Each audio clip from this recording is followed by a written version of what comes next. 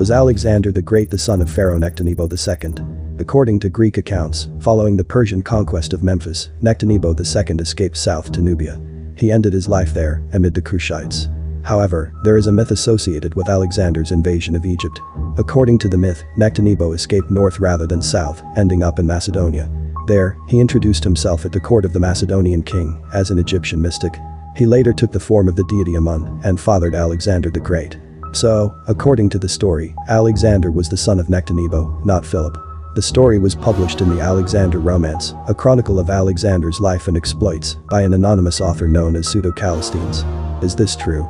Alexander knew that Nectanebo was still considered the last genuine king of Kemet. He presumably spread that story to legitimize himself in the eyes of the indigenous people, since he planned to be crowned pharaoh. And that chronicle is regarded to be mostly fictional. So, no, Alexander was not Nectanebo's son. It was propaganda.